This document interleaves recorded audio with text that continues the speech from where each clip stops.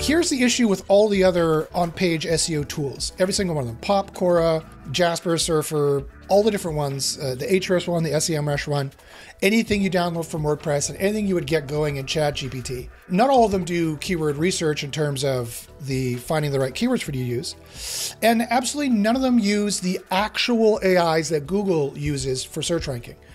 Google does not use the NLP demo that they have. That's not how they determine what your keywords are.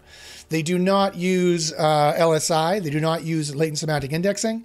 They don't use TF-IDF. They don't use term frequency and inverse document frequency. They don't use any of those kinds of systems. And if you're just basing your keywords on what your competitors have, like if you do a search in Google like this, and you're like, okay, I just want to see what kind of keywords these guys are using in their title, and this is not always even the meta description. This is a snippet that's not always necessarily the meta description. If you're like, fine, I know what I want to rank for. Let's say it's just foobar in this case. I know what I want to rank for. And I want to just see how people are using it in their spots that we think are the most important SEO spots. They don't even know what that is, right? They assume the URL as an important SEO spot. They assume the title as an important SEO spot, right? They assume the meta description or the first paragraph or something is an important SEO spot, but they don't test, they don't know. That's the first set of assumptions. And then they assume that certain words in here are going to be important. And they assume if you say it as much as possible, that's better. Or they assume you got to be in the ratio of your competitors. They make all kinds of assumptions. At Underground SEO University, where we reverse engineered all the algorithms to know how they work, we didn't assume, we didn't make assumptions, we tested. And we found all the actually important SEO spots, and we found the actual keywords you're supposed to be using by actually reverse engineering the actual AIs that Google says they use. So let's go through quickly the actual AIs that Google has completely, this is a public page. This is in the Google Search Central documentation. It's been out for years now, where they actually fully admit these are the algorithms we're actually using. And these are the ones that we actually test for. I'll show you the ones we test for. First is BERT. BERT stands for their bidirectional encoder representations from transformer. It's the basis transformer they've used that has started the whole transformer craze that everybody else is based on. But it's a totally different transformer. It has totally different token sizes. It has totally different keyword entities that it uses and finds. So we actually reverse engineer and build you a few different models for BERT, both BERT and TW BERT, which is term weighting BERT, which are two total different transformers that we test for you. We test for deduplication as well. We test for freshness as well. We test for the helpful content system. Google has a whole helpful content system that Google uses that nobody else tests for that we test for. We find you the right keywords you're supposed to use for this, which are ranking factors, by the way. And we have a proprietary rankings and scoring system for the helpful content system and the review content system as well, which nobody else has or even talks about. We show you that these are on-page factors you need to have to rank. And if you're not going for them, you're leaving ranking juice on the table, which is what you don't want to do. You don't want to just mimic what your competitors are doing, because then you can only be as good as your competitors if you happen to get it 100% correct. What you want to do is surpass your competitors by using secret keywords that nobody else even realizes will boost you. And that's what we help you find, right? So some of those keywords are in the helpful content system, which we find. We don't have link analysis yet, but we're building that in. We do have MUM, or the multitask unified model. We do have ways of helping you with this AI as well, boosting you. Here's another major one that nobody else has or even knows about. Neural matching. Neural matching is an AI system, it says here, that Google uses to understand representations of concepts and queries and pages and match them to one another. This is actually, this is actually their workhorse AI that does the majority of on-page ranking that they made years before the NLP demo, that has nothing to do with the NLP demo and has its own special entities or synonyms or metonyms actually that you need to use. And this is the bulk of the research that we do for you. This is the biggest AI model we build for you. It takes us a long time and costs us a lot of money to build you an AI model for this. And we are the only ones in the industry, period, who even know about it, never mind who do it. So that is a major, major feather in our cap right there. Then we also do the passage ranking system for you. And here's another major one that they've talked about. It's called RankBrain. RankBrain is an AI system, as I say here, that helps them understand how words are related to concepts.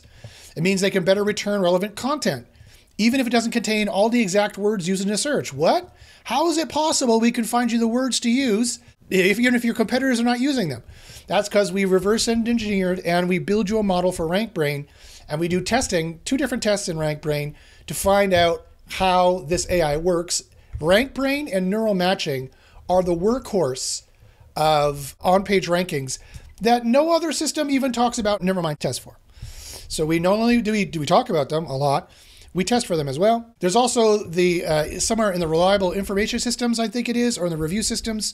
I don't know where they put in their knowledge graph information, but we rebuild the knowledge graph AI as well. It's an information architecture AI that works completely different. It's not a generative AI. None of those AIs, by the way, are generative AIs, right?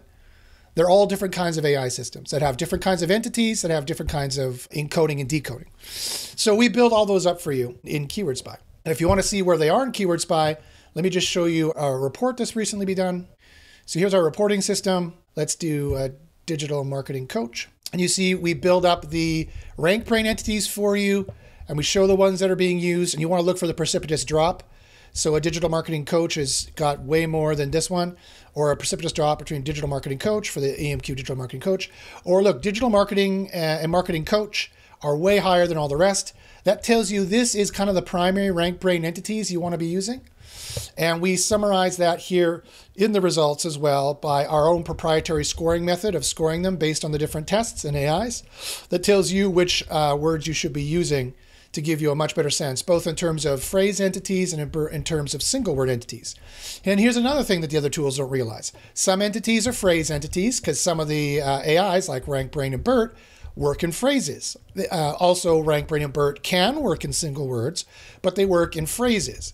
But neural matching specifically and only works in words, in synonyms and metonyms, but it can't just be a dictionary thesaurus either, because that's not going to work. Sometimes, like for example, consultancy is not necessarily a synonym of coach, or program isn't necessarily a synonym of coach, right? The keyword here was digital marketing coach. You got to know what neural matching thinks is a synonym and metonym based on every single trillions of web pages in their corpus. There's no way to reverse engineer this and do this manually. You have to use an AI to do this. There's no way to do this manually. You can't break out a pencil and paper and do the math on this. I mean, you can if you want to take like 3 years to do it. If you're like a math PhD, go ahead. But otherwise, you need an AI to do it for you. And you can see why we built the tool, because in underground SEO university, we're like, oh, geez, we found out how it works. There's no way a human could ever do this. Oh no, how are we gonna, what are we gonna do? So we had to build this tool, and we built it so that we could use it. We used it internally for years, and then we opened it, select portions of it up to the public.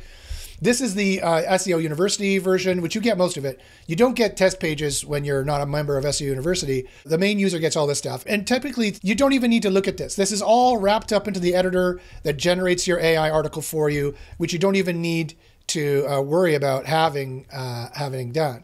The editor, with one click of a generate article button, generates you an article, either a high quality article or a middle quality article. It does the URL, title, the meta description. It does all this stuff for you. And then you have various scores that are important that you need to take a look at. And it highlights certain keywords that are important to highlight as well. But I'll get back to this in a second. So anyway, just to finish off, to round off what we have for you, BERT has different kinds of entities. You could see BERT is really, and term weighting BERT, is really interested in finding the actual query intent.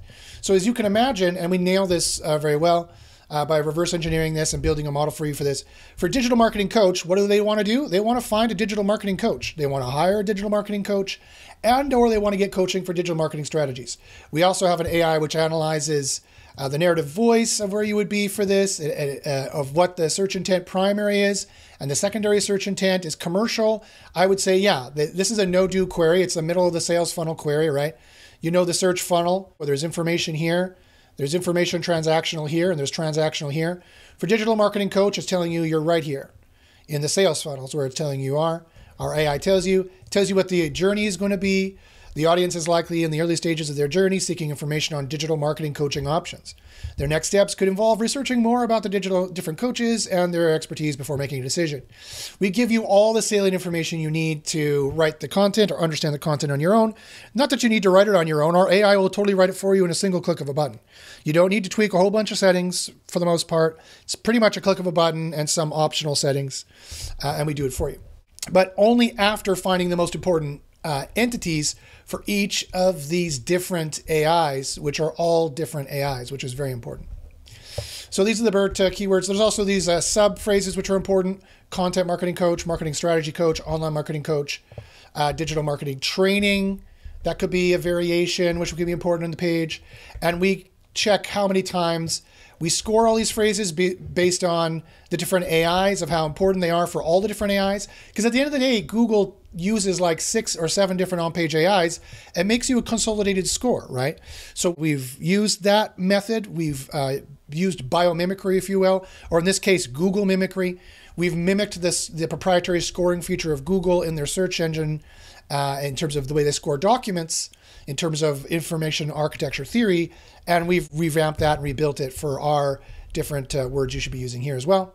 And you have the ability to upvote or downvote a word if you think they're important. If you're like, yeah, I think this is really important, I want to upvote this, or no, I don't think this is important, I want to downvote this, you can do so. Another important point here is that we include all the stop words here as well, which is really important. We include the stop words because that helps makes the phrasing. A lot of other these tools, they remove the stop words, which is really, really bad that they remove the stop words. You don't want them to do that. You're like, okay, Josh, great. You found your EMQ, your exact match query, your keyword you want to rank for, digital marketing coach. And maybe the client gives it to you. Maybe you've been working in this niche for 10 years. You know that's what everyone searches. But the question is, was that the best way to find this keyword? How do you know what the keywords you should be trying to rank for in the first place? And that's where keyword discovery comes in. Keyword discovery is where you would start in our system, and you would put in a seed keyword. It could be an EMQ, or it can just be an idea, right? You could put in anything in here, and it's going to cast a very wide net with the AI. And this is keyword discovery. This app alone is what we're currently releasing on AppSumo. So here's the beautiful thing about keyword discovery and what it does. And this is why you want to start here, even if you're a seasoned SEO, even if you've been working in digital marketing, lawyer Calgary, Alberta, or fitness trainer Hollywood, or whatever it is, or digital marketing coach. Even if you've been working, so you could even do just like San Francisco or Honolulu or Manhattan neighborhoods. You can do any kind of seed idea you want. But even if you've been working in that niche forever and you think you know all the keywords, I'd say check again, right? And this is the beautiful thing about keyword discovery. Not only do we have the traffic, the trends of whether it's hot this year or not, how much money is behind that particular niche in terms of marketing dollars, how much money people are willing to spend, therefore where in the sales funnel you are, like how much closer to the end of the sales funnel you are, of where people have their credit card in hand, willing to spend money. But we factor that against a proprietary algorithm of an advanced AI checking the difficulty of how difficult each of these keywords are to give you a consolidated score of the final return on investment. Because at the end of the day, it's all about the return on investment. So let me show you how it works. So what you do is you'd start with a seed keyword, and to determine for the AI, because there's certain things the AI is not going to know. It doesn't know if you're a top level expert in the niche. If it is, this would make it slightly easier. You would check it. It doesn't know if you plan on using someone else's AI content. If you use our AI content and you're in the green for all of our numbers, you will rank just fine. You don't need to select this button. However, if you're going to use anyone else's content, you're going to have ranking problems. You need to select this button to make sure the difficulty report reflects how difficult it's going to be for you using other people's content. Or if you decide not to be in the green with our content, I'm telling you, you got to be in the green. When you go in the editor and you see these numbers here that I showed you, and they say it's red, you got to make it better. You got to be in the green. That's the only way. If you're in the green for this, I can guarantee you on average a boost of 12 spots. I have thousands of data points to prove that if you're on the average here, if you're following our recommendations, not only this one, but a few others, and you're in the green, I can guarantee you a boost of 12 spots. And in keyword discovery, you don't need to check this. If you don't plan on being in the green for some reason, like you're doing spray and pray or whatever, and you're just going to build thousands of pages with our system, which you can do very easily, very quickly, you're just going to do spray and pray and try to rank it, well, then you should click this because it's going to be a little bit more difficult because you're not getting high quality AI content. And then also, are you already using a high powered site? If you're using a high powered site, then that's great. Then that's going to be fine the way that is. Then you can click it. It'll be a little easier for you. Okay, so I don't want to run the system right now because I know people on AppSumo are hammering it. So I'm just going to show you a keyword I've already done. So let's look at lawyer Calgary, for example. Here's where you find all the stuff. First off, it sorts it by keyword ROI. Keyword ROI is the score of monthly searches and traffic. So it takes the traffic times the average money per click people are willing to spend. That tells you how much money there is behind this keyword and whether it's worth ranking for it to begin with, times the year-over-year change, if it's up or down for this year. And that is the keyword ROI. And that is what some SEO tools give you. Not even every SEO tool gives you this.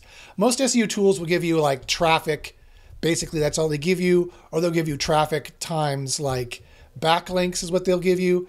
We have a much more powerful AI that's doing a much more in-depth analysis here for you. So keyword ROI is the first thing. The second thing is keyword difficulty. This is showing you how difficult it's going to be relative for these different keywords. And you notice I started with lawyer Calgary, Alberta, and I got 443 keywords out of it. For digital marketing, for example, digital marketing coach, we only got 46 keywords out of it. It really depends on how big the niche is. But for some other ones, we got a lot. Like, for example, Manhattan neighborhoods, we got 500 different ideas out of it. And this was, Manhattan neighborhoods was to do like a rank and rent site. If you want to make a rank and rent site or sell a site for Manhattan neighborhoods, you could build up different pages ranking for the easiest of these, which some of these were super easy. Like a difficulty of 16 is super easy in our system. A difficulty of 17 is super easy in our system. But look, there's 14,000 searches, 18,000 searches. NYC Dumbo is up, whatever that means. I have no idea. I could click on this to find out what the heck that means. But it's something to do with, it's a neighborhood in Brooklyn. Great, okay. I wouldn't even know. But the AI knows. And you can make like a rank and rent site where you're ranking for this stuff, and then you go to real estate agents who sell real estate in this area and say, hey, look it, I've already got a blog ranking. I got 10,000 visitors a month. Rent the site from me, and I'll put all your, or buy an ad for me, and I'll put all your real estate information on it for people who are looking for different neighborhoods. That's a really good rank and rent idea, for example, right? Or you could sell it to them. Sell it to them for whatever, for $10,000, $20,000. With this AI, digital real estate's kind of back on the table. But anyway, let's go back to a different idea here. So let's go back to digital marketing coach. So that's what the keyword ROI is. The keyword ROI is the hotness times the money times the searches. And that's how you get the keyword ROI. That's how you know you're ranking for the best keywords because, hey, look, I'm going to make my client a lot of money because look how much people are willing to pay per click to appear at number one for this. Clearly, there's a lot of money behind Internet Marketing Coach. You know, there's good searches, it's up or not, you know, that kind of a thing. It's a ratio. So just to quickly go over what you have in keyword difficulty, look how in-depth it is beyond what everyone else has. Everyone has PageRank, which is a score out of 100. But nobody checks if the EMQ is in the page. EMQ is in the title. EMQ is in the URL. What is the page focus? What is the site focus? What is the title focus? How focused on this keyword are they? Whether they have backlinks, they have paid traffic, do they have organic traffic to the page, and do they have brand awareness? Our AI is way, way more robust. And we checked AI content, so it made it 20% harder to rank. So this is the keyword difficulty even after selecting AI content. And I can just tell you right now, on an average difficulty of 23% in our system, you could pretty much double this number, and that's the spot you'll come in at. We've done hundreds of pages now that corroborate this data. It says average difficulty of 23. You could pretty much guarantee if you follow our recommendations, you're going to come in at spot, between 36 and 46 is where you'll come in just for your on-page, and then you would do your off-page SEO from there. And our AI is like a Terminator. It targets the low-hanging fruit here. It targets the weak link. And it says, hey, this guy's weak. His difficulty is only 16. You could knock this guy off the SERP. And so it picks the one it thinks you could take off and targets it for you. So that's keyword discovery. And if anybody has any questions who's listening to this, please email me and let me know.